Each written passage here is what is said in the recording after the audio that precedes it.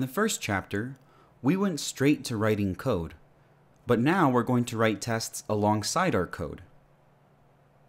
So let's go right into the first challenge. Write a program that asks the user for two numbers and then prints the sum. In the chapters directory, create a new directory called chapter 2.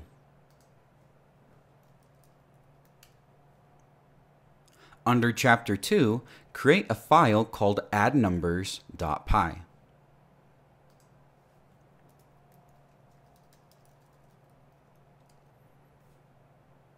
Then we'll add one more file called test_addnumbers.py.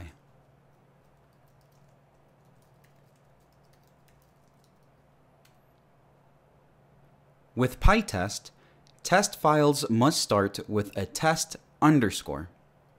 That's how PyTest knows which files are regular files and which files are meant for tests. In addnumbers.py, write a function called add that takes two parameters, x and y, and returns their sum. For now, just follow along with the code I'm going to write, and we'll explain it a little bit later.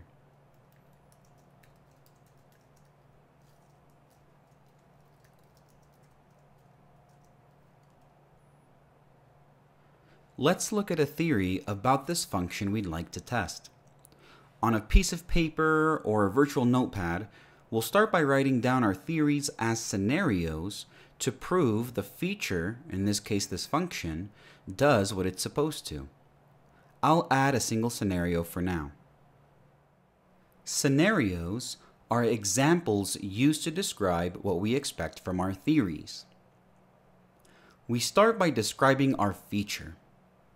In this case, our feature is meant to add two numbers to get their sum. From there, we write down our theories against the feature. Here's my first theory as a scenario. Adding two even numbers returns an even number. I think that's right for all even numbers, but let's provide an example because that's the most important part of our scenario. Given x equals 2 and y equals 2, when I add them together, then the sum should be 4 and be even.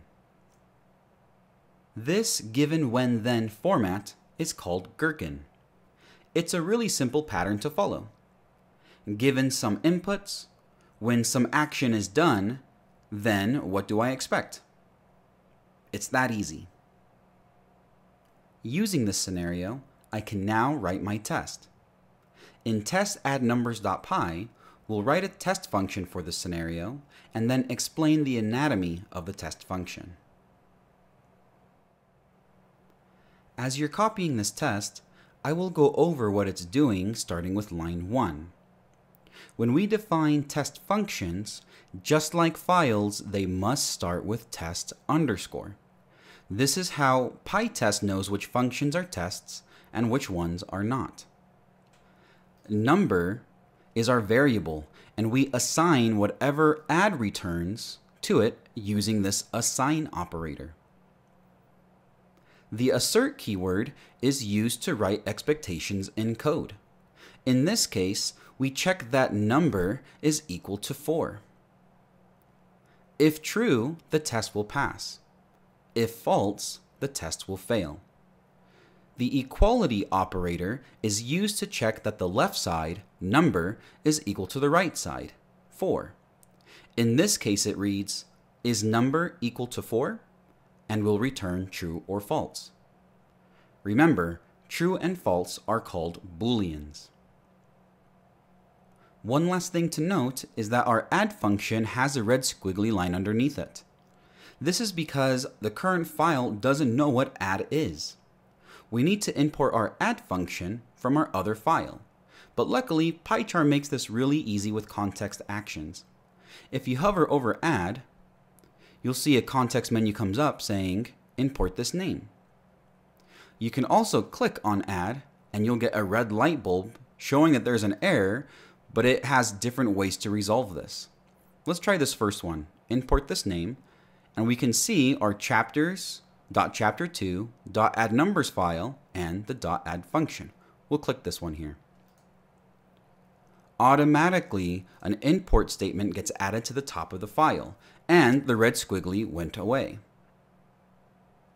We'll talk about modules in a future lesson, but now it's your turn to write some scenarios. I want you to write 2 more scenarios for this feature.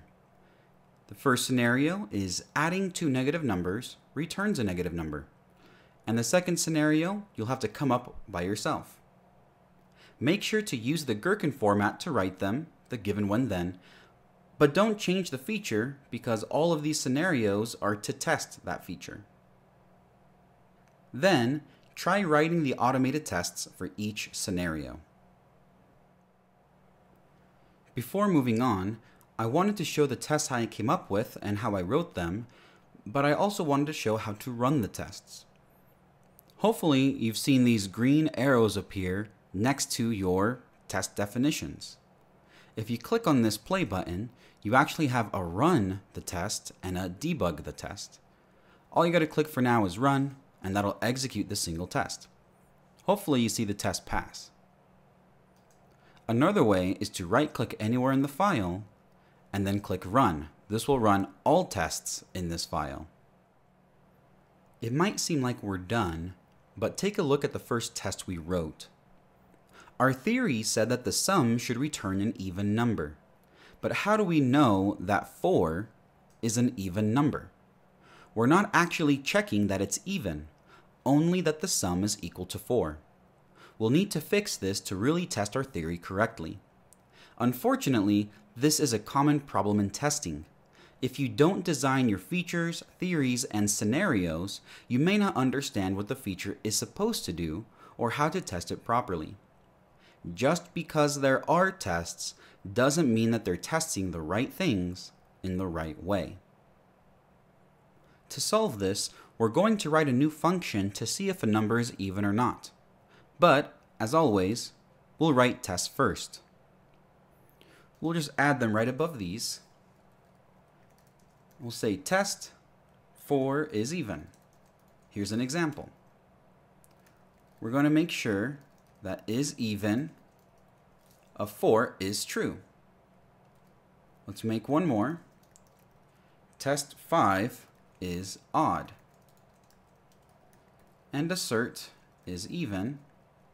5 is false. Is even has a red squiggly because our file doesn't know what this function is. That's expected because we haven't written the function yet. However, writing the test first is helpful because now we know what the function should be named and how it should behave.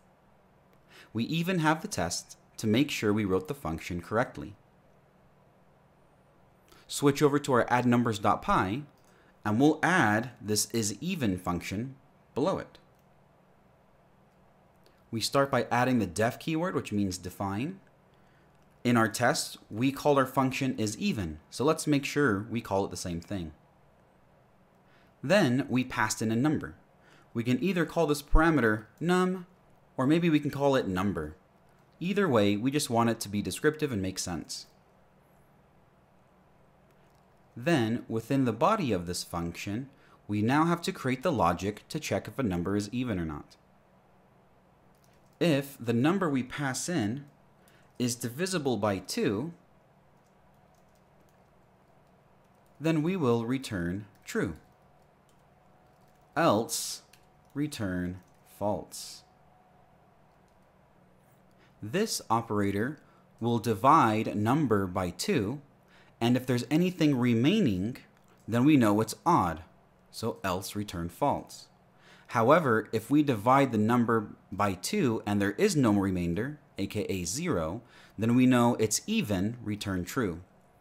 To make this even more clear, let's pretend that number was the number 2.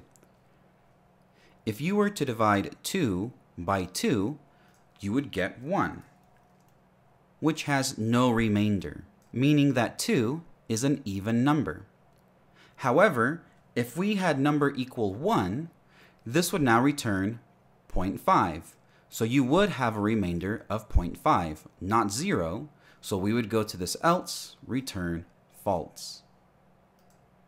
We can make sure this works by going to our tests and running them. But what we need to do first is get rid of these red squigglies. So I'm going to hover over it and then import isEven from our add numbers module. Click this and it adds it automatically to line 1. I'll click the play button and run this test. It passes, and then I'll do the same thing for the second one.